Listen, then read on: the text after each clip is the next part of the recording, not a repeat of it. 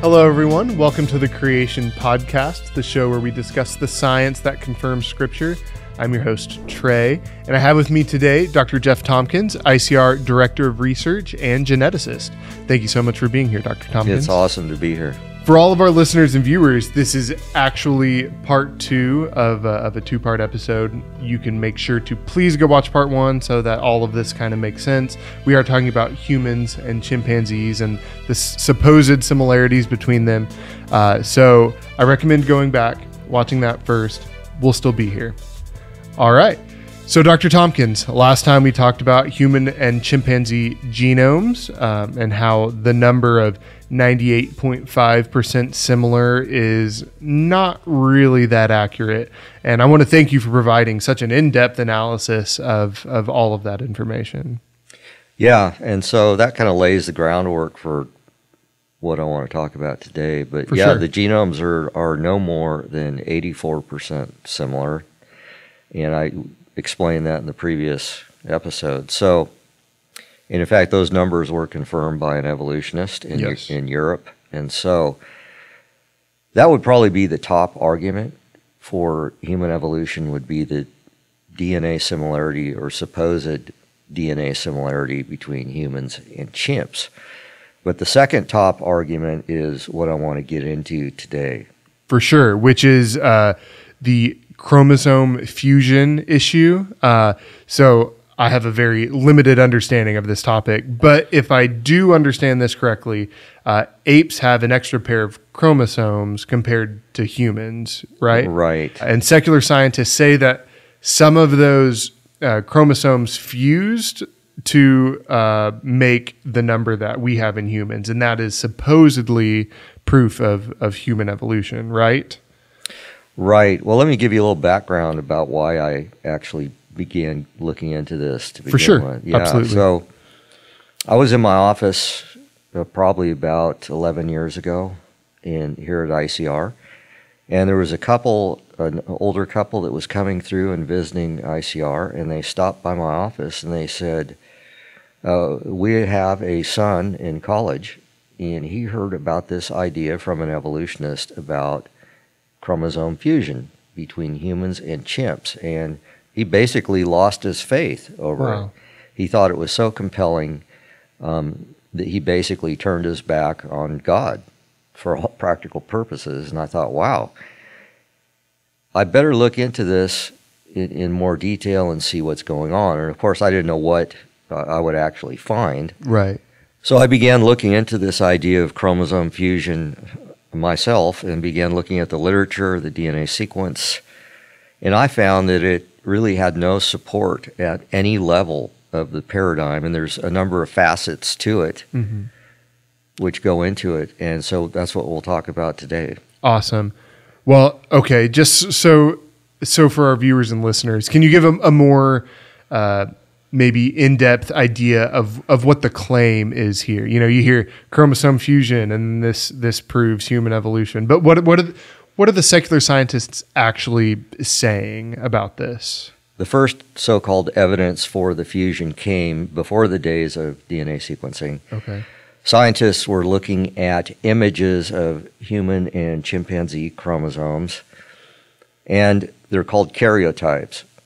And so you get a karyotype by basically isolating cells that are dividing and during mitosis, and the chromosomes are all scrunched up so that you can see the individual chromosomes. Right. Then you stain them with various stains, and these stains, we now know, basically highlight areas of differences in DNA letter concentrations of A's and T's and C's and G's. And they produce bands in these chromosomes. Well, these bands don't really correspond necessarily to genes or anything like that. They're just kind of a general banding pattern up and down the chromosomes. Well, there was several chimpanzee chromosomes that had similar banding patterns to human chromosome 2. And of course, there were bands that were not similar. In fact, there was actually an entire region of one of the chimpanzee chromosomes that was entirely missing in human chromosome 2, which was pretty significant. Right. But anyways, based on that, they claimed that two chimpanzee chromosomes that they now call 2A and 2B fused to form human chromosome 2. And this would account for the difference in chromosome numbers. So chimpanzees have 48 chromosomes, as do great apes in general, and humans have 46. Right. And so you get one set from your mother and one from your father. So anyways, they thought that human chromosome 2 was formed by this fusion of two smaller ape chromosomes they now call them 2A and 2B. And that was supposed to be the proof of human evolution. Right, and that was based on these early karyotype images from under a microscope. They were pretty, I mean, that's a pretty crude way to... Very basic. To go about things, right. That's what got the whole idea going to begin with. Well, in the early 1990s, when DNA sequencing was improving rapidly, they actually thought they found a region that represented the fusion site. Now, it was very small. It was only about 800 bases long. And when you have two chromosomes that would fuse together, you're going to have these areas on the ends connect to each other. Now, think about shoelaces. You have that little plastic piece on the end of the shoelace that keeps it from unraveling. Well, chromosomes have these areas of TTA, GGG, those are the DNA letters, 6, over and over and over again at the ends of the chromosomes. Kind of like to close it off. Right, to basically to form a structure at the end that would keep it stable and intact. Got it. It's actually more complex than that because you have this massive DNA, protein, RNA complex at the end of chromosomes. It's called a shelterin complex, and it's actually this huge protein machine that sits at the ends of chromosomes, not only acting as an end cap, but it interacts with the cell cycle and other features in the cell. But anyways, you have this DNA sequence at the end of chromosomes it's a telomeric sequence. And in humans, those are 5,000 to 15,000 bases long. That's way more than 800. Exactly. So if you had two of those magically fused to each other, you would expect a signature that would be huge, 10,000 to 30,000 bases in length, not 800. But anyways, they did find this roughly 800 base long sequence that they thought represented a fusion because there was forward and reverse telomere sequences in there. The DNA is double-stranded, so TTA, GGG would have a complement to it. But the problem was that this 800 base fusion signature was very corrupt, very what evolutionists would say degenerate. So it was only if you actually had a real fusion that was, say, 800 bases long and it was pristine, then you would expect, a 99 to 100% pristine feature to that sequence. But actually, the fusion site is only 70% similar to what a real pristine fusion would be that would be 800 bases long. So not only is it incredibly small, but it's very corrupt. But as I began looking into it, the studies that I was doing got even more interesting. Right.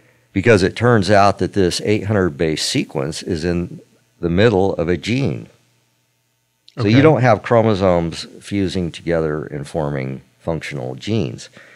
In fact, it's a switch, or what we call a promoter, that controls and regulates this gene. So genes have multiple switches, multiple promoters. Some of them are directly in front of the gene. Some of them are just inside the gene, as is the case with what I'm going to just call the fusion site, just for lack of a better better term, right? So this so-called fusion site is inside the gene. It functions as a promoter.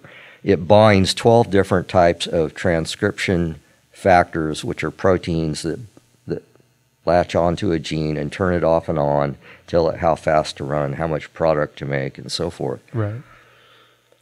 Not only that, but RNA polymerase II binds inside the fusion site and initiates transcription. So actually, the fusion site is an important switch inside a functional gene, and the gene is a long non-coding RNA gene.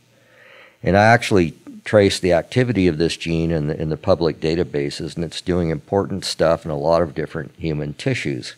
And it's connected in networks to a lot of other important genes in your body as well. So much for the fusion site. Right.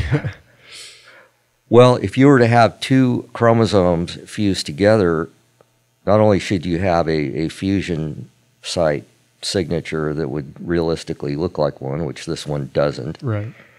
You would also have two centromeres.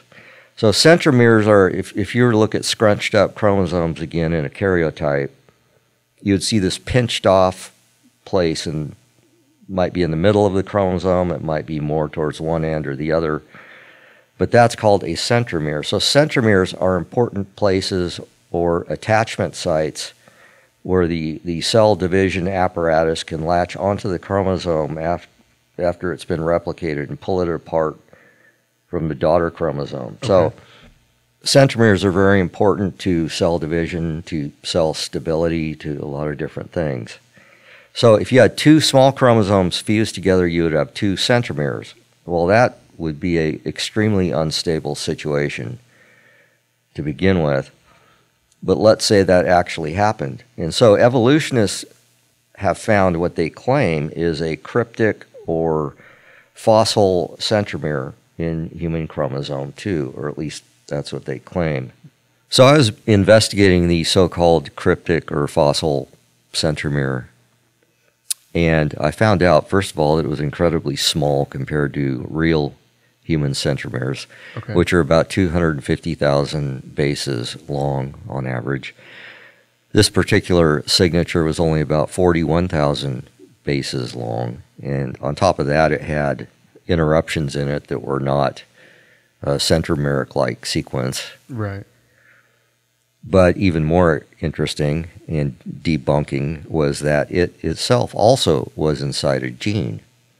In fact, it was inside a large protein coding gene, an anchorin repeat protein coding gene that would form a protein that would be some sort of a membrane-bound receptor. So this protein, once it's created, would go to the cell membrane. Part of it would stick out of the cell, part of it would stick inside the cell, and it would be some sort of a signal transducing protein. Obviously a very important protein, right, for the cell. Well, here was the so-called centromeric signature of a fusion in the middle of a protein coding gene. Once again, doesn't seem likely. Right. So once again, we have the two key signatures of fusion are in the middle of genes doing important things. In fact, part of the centromeric signature actually ends up coding for part of the protein itself.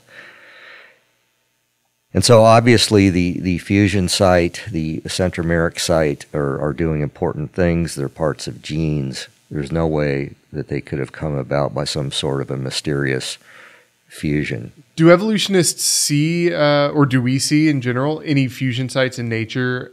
And are they similar to this supposed fusion site for apes and humans?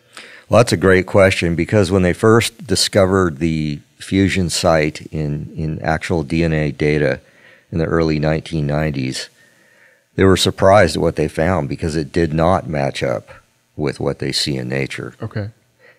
What they supposedly found in human chromosome 2 was a telomere-telomere fusion.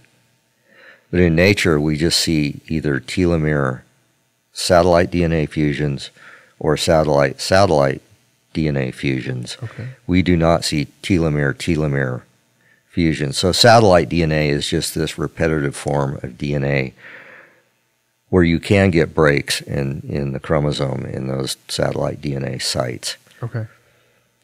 And so we don't see telomere-telomere fusions in nature. Now, we do see them in cancer cells that are dividing wildly and rapidly and out of control. Not the way exactly. It's not a healthy situation, obviously. Right. So the telomere-telomere so-called signature in human chromosome number 2 never occurs in nature. Well, awesome. Thank you for clarifying that.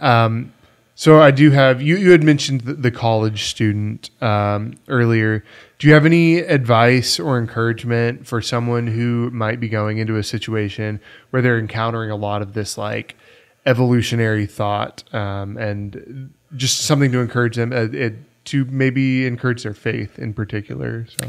Well, exactly. Well, it depends on where they are, scientifically in their life. Maybe it's a biology student or a genetic student or something that's heard this argument. Right. And then I would say, well, go to the material that we have, which you'll promote here at the end of this. Yes, sir. This discussion. But really the bottom line is the so-called signatures of fusion, the so-called fusion site, the so-called cryptic centromeric site are functional features inside active genes. They are not some product of a catastrophe where the chromosome fused end to end magically. These signatures are functional features inside genes. And really, when you look at all the data surrounding fusion, it does not support it. It really looks like what we see here is design, not, evolution from an ape to a human. And design is what we would expect to see if we were created in the image of a loving God. Exactly. These so-called, sites that supposedly represent an accident, happening out there with chromosomes fusing, they're when you look at them, you see design, you see active functional features inside genes, not the remnants of some major chromosomal catastrophe. That's awesome. And it really does point to a loving creator. And do you have any closing thoughts on the subject? Anything you want to share with our audience before we close this? Yeah, I think the most important thing regarding this issue is to study the material that we have here at ICR. For sure. It is highly technical. It can be difficult to relate this whole scenario to people. And so just do your homework. We have good material on this that will help you do that. We do, and I'll actually share that with our audience and viewers now. So we do have Creation Basics and Beyond. This is a great book. It covers so many topics. I've read it from cover to cover. And if you have any questions about creation science, it's a great look into some of the more in-depth topics that you might want to talk about. There is a chapter on here in here about the fusion issue. Exactly. Yes. So there's a great chapter in here, and then we do have, and it was written by you, that chapter. So. And then we do also have this book. We have Chimps and Humans, also written by you, Dr. Tomkins, another great deep dive. And it also covers the genome issue, which we talked about in our last episode as well. So anything you want to say about the book? Yeah, really, I cover the human chimpanzee evolution issue from every facet that you can think of. The DNA similarity paradigm, the chromosome fusion issue, pseudogenes, and other important areas as well. Awesome. Well, of course, to our viewers and listeners, you can pick this book up at icr.org/store, or if you visit our Discovery Center in Dallas, Texas, you can always pick up a copy there. Thank you so much for being here, Dr. Tomkins. It's been a pleasure talking to you. Thank you. It's been great. And to all of our viewers and listeners, thank you so much for joining us. You can, of course, find this podcast on YouTube or wherever you get your podcasts. Make sure to like, subscribe, share with your friends. It's very important, as we've seen, that this can be very encouraging to someone's faith. And there are all sorts of worldviews, false worldviews that we are kind of bombarded with, and this can help bolster your faith. So I'm Trey, and we'll see you next time on the Creation Podcast.